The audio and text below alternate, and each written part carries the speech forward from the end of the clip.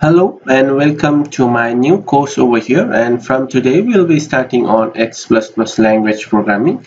And on a previous course what we have done is we have already have a basic understanding of dynamic AX development with our MorphEX, and where we did a development and we created all of the elements like tables, forms and reports. But from today what we'll be learning is we'll be learning on an X++ programming.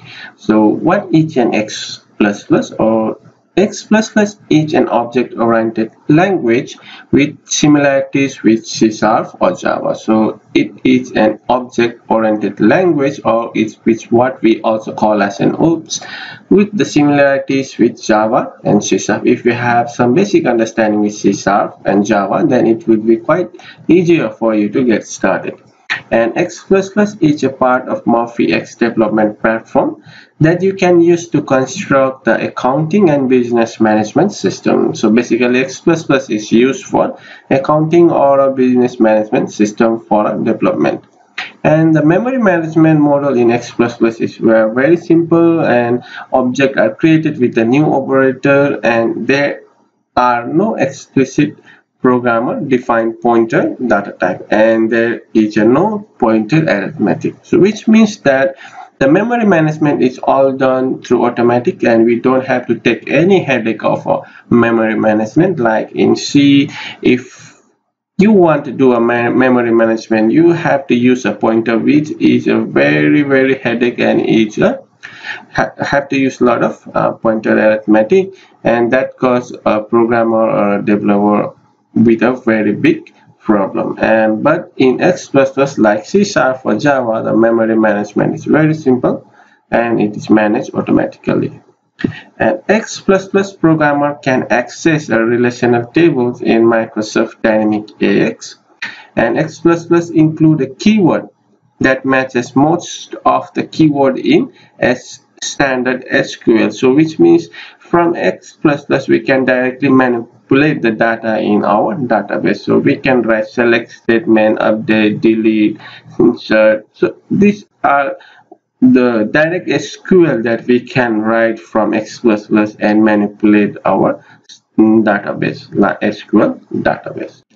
X++ code is checked for syntax error during a compile time. So that we don't have to worry that when we have a runtime, then we'll have some error. Before we run our code, there is a compilation, and during this compilation all of our syntax error are checked. And the compile process also perform best practice check, and if you want to perform a best practice check, we can always on that feature to do a best practice check when we do a compilation. And violation of a best practice can generate a compiler message. So we have already seen how to do a best practice check on our table or elements, but here in X++ code also we can do a best practice check. The X++ runtime execution engine have an automatic mechanism to discard objects that are no longer referred, which means that so that there is a memory space can be reused. So as we have already discussed that the memory management is automatically done, so which means that whichever object that are no longer have any reference, then that can be discarded, and the memory use can be again reused for another objects. And Microsoft Dynamics AX supports interoperability between classes written in X++ and in C# or other .NET framework.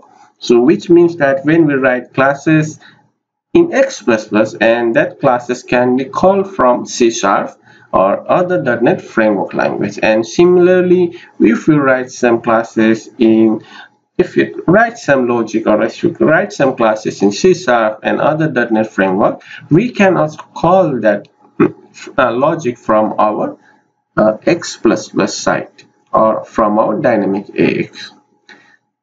So I hope you guys have some basic understanding that about the X++ language, and we will discuss more on our coming lesson. and I will see you in the next video. Till then, have a great day.